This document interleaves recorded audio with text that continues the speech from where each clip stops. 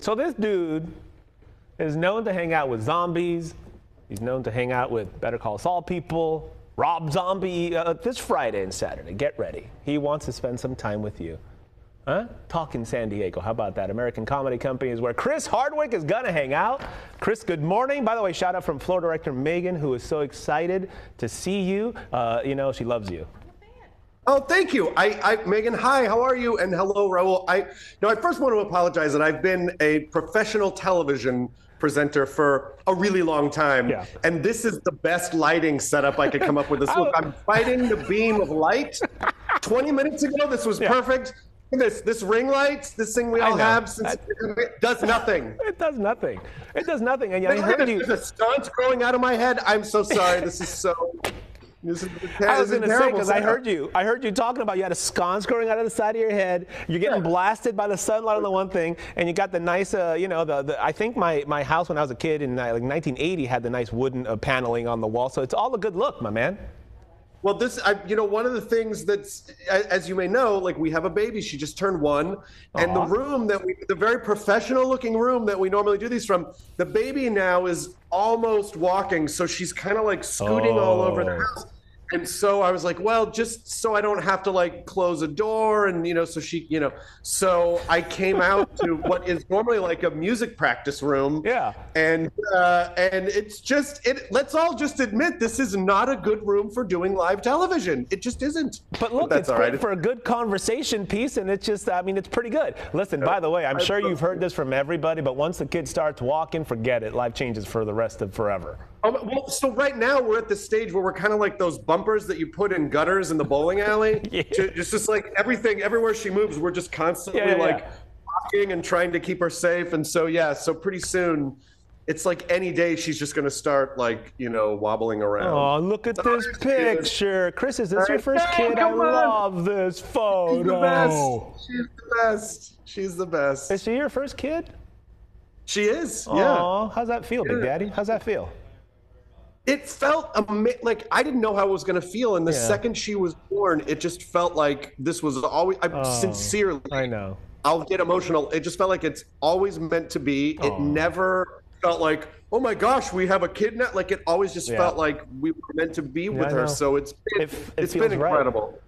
It does. It feels right. Like my daughter's 13, and I feel the same way. Okay, let's talk San Diego. Let's talk because the last time you were here, it's getting emotional on the morning news, and we're supposed to be all political and talking about comedy. No, you stop it. You stop Don't you it. start. I'll start. Talking emotions. Comic-Con was the last time you were in town, right? You love San Diego. We know that. And the Walking Dead exhibits at this Comic-Con is always so so involved in detail, and it's just nobody can associate Walking Dead without Chris Hardwick. But what was that like for you?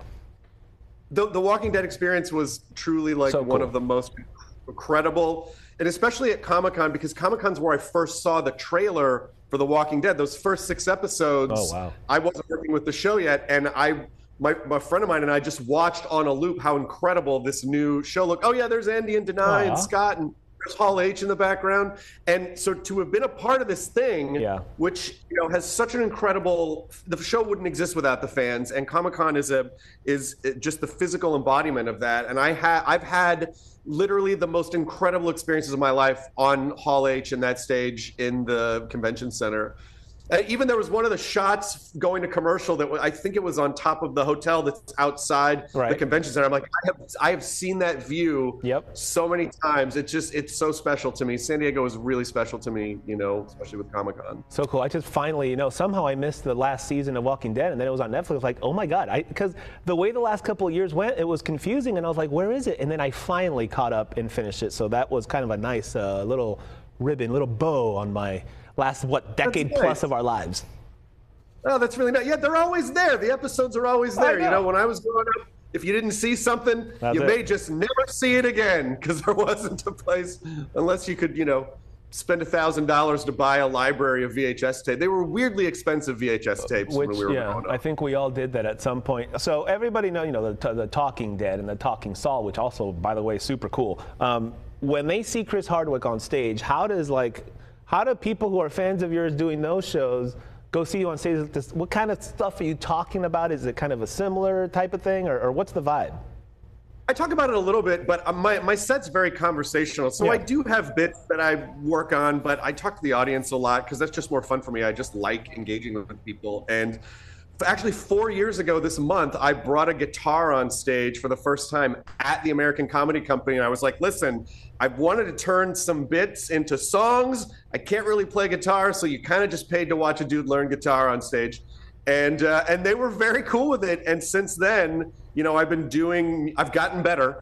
I've been doing like weaving songs into the set. So it's been great. You know, I have songs about our cats, songs about the baby, songs about, you know. Songs about the baby. I love that. Yeah, just all sorts of like anything that I could kind of, you know, just add to a beat and play some chords. And I'm super jealous that apparently this whole Rob Zombie thing, because, you know, I love White Zombie. I love Rob Zombie. I saw them perform on Halloween night, 1995. Yeah, old. So what's your deal with Rob Zombie? Are you guys buddies? Are you guys hanging out? What's the deal?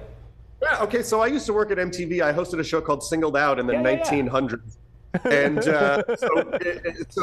it's funny you mentioned 1995, and then at the 1995 Video Music Awards, I was doing like from the audience stuff for MTV, and I interviewed White Zombie, and Rob and I hit it off like that. Rob's this huge film nerd, just a really great dude, and we became friends. Oh, and lucky. Then, like, you know, like 5 years later, 6 years later, Rob was like, hey, I'm going to direct a horror movie, and I wrote a part for you, and that was House of a Thousand Corpses. And so we've been friends for literally almost 30 years. Rob's probably one of my oldest friends, and you know, and he's great. He's a great dude, and you know, I've gotten to do some really fun stuff. Actually, one of the first times I think I came to San Diego Comic-Con was for House of a Thousand Corpses, and I think like 2001, maybe 2002.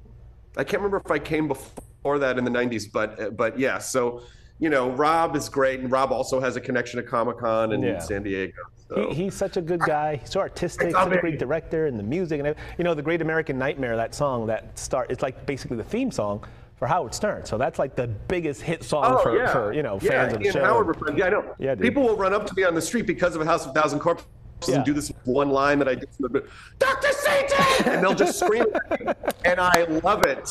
Because if you know that movie, you have excellent taste in film. So I'm very excited. Okay, we need to have a talking something now. What's the show? Like Talking Ted Lasso? Talking Lasso, Talking Ted, I don't know. We'll think. We'll brainstorm when you're in San Diego.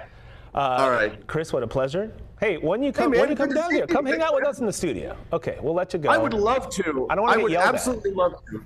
Are there producers yelling to? Do you have to go? Okay, we'll see you, Chris. Good chatting.